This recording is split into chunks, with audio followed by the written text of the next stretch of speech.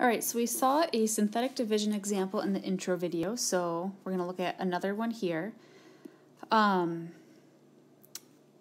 We start out with what we were dividing by x minus 3. It's a negative 3 there. We're going to write positive 3 in our little box.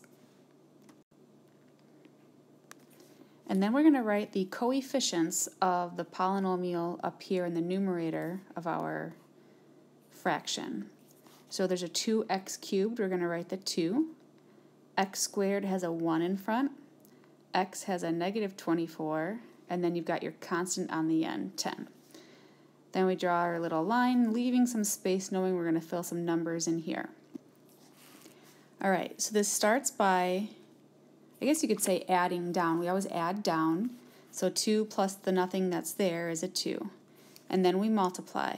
2 times 3, and it goes diagonally to the right. 2 times 3 is 6, and then we add down. 1 plus 6 is 7. Then we multiply. 7 times 3 goes up here is 21, and then we add down.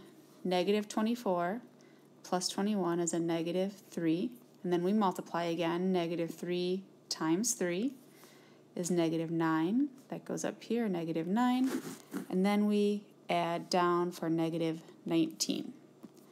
All right, then we take a look at all these numbers. If you remember, the 1 on the end is our remainder, which means this is our x to the 0 power, or constant. This is our x to the first power, and this is our x squared.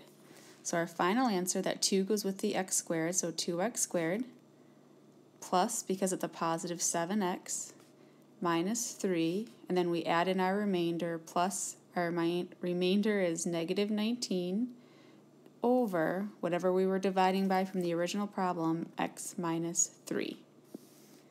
And this is our answer.